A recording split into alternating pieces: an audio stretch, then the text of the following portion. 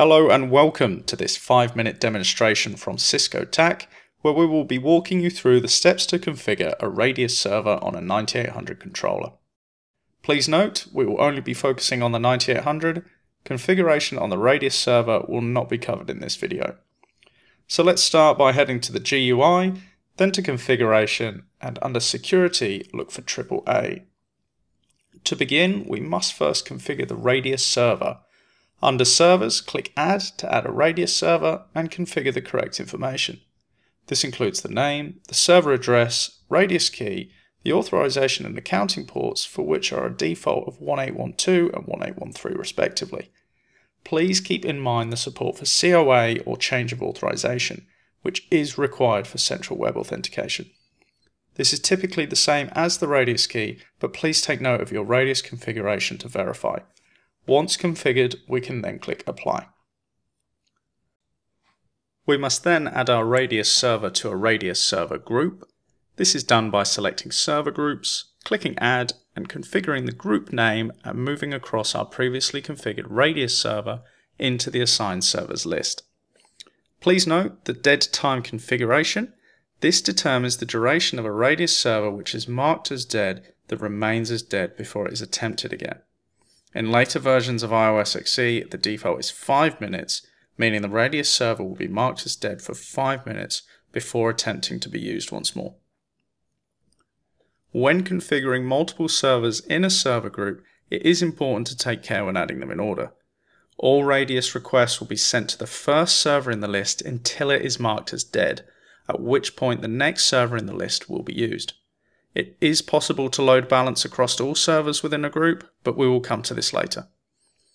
Once we have our Radius server group configured, we need to add this group to an authentication method list, as it is this AAA authentication list which is applied to our WLAN.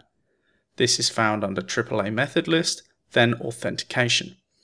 Click Add to create a new list, and after naming the list, select the group as .1x and the group type as group. As mentioned, it is the AAA authentication list which is applied to our WLAN, so navigate to the WLAN section under Tags and Profiles, then either select an existing WLAN or create a new one.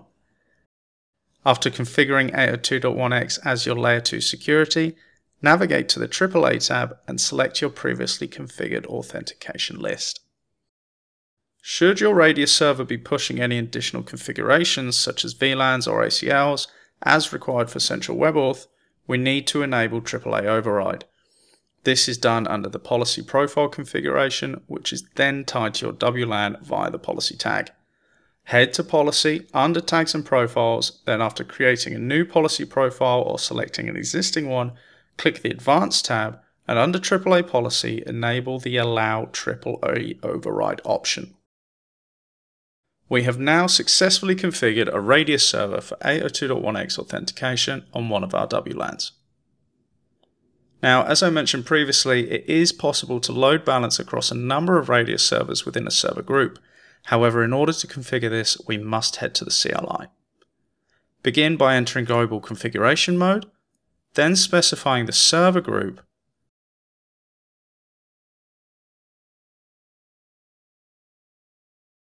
then enabling load balancing with the command load balance method least outstanding.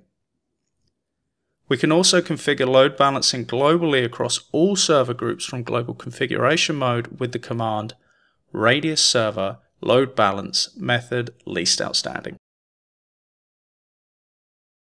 We can use the command show AAA server to verify our connectivity and check for any Radius servers marked as dead.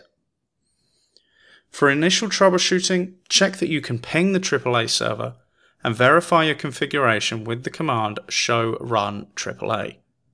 Further troubleshooting steps including checking the logs, taking RA traces of an 802.1x client, and if you are using Cisco ICE, you can use the live logs feature, which will give you an in-depth look at the full 802.1x process. If you do require further assistance, please don't hesitate to contact Cisco TAC. Thank you for watching.